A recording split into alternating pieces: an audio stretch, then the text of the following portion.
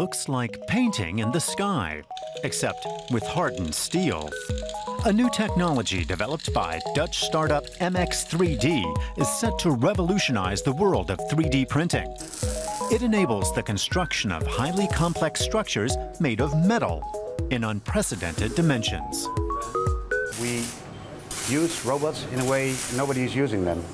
In the car industry and in almost all industries, engineers spend a lot of time programming the robot. They spend like months programming the robot to do one thing repetitively. What we do is more generative. So that means we have to shoot new information in the robot all the time. So every piece of information of the robot printing is completely different from the last one. The concept centers on a robotic arm that can be rotated along 6 different planes of movement. There's a print head that works in a style similar to that of a blowtorch. Reaching temperatures of up to 1500 degrees Celsius, it can mold metal into all manner of objects, both vertically and horizontally. You can use it for different industrial applications. For instance, everything you build out of steel, if you have to produce one-of-a-kind parts, it's really complex and really expensive. You have to make molds, you have to, for every piece you make, you have to make a mold. And we can just print basically almost any shape we want. And among the more challenging shapes, a bridge. The team has designed this structure to span one of the 200 canals found in Amsterdam. What sets this bridge apart from the 1,200 already gracing their home city is that it will be printed on site, from embankment to embankment.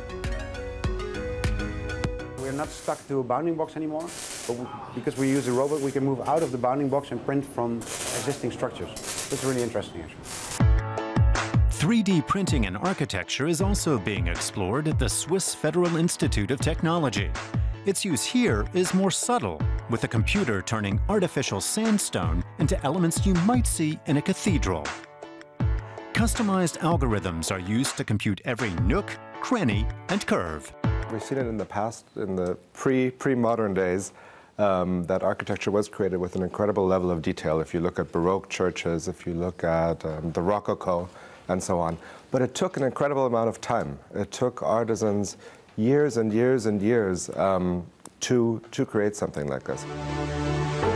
The 3D printer from Zurich needs 2 days to build up the layers of fine sand.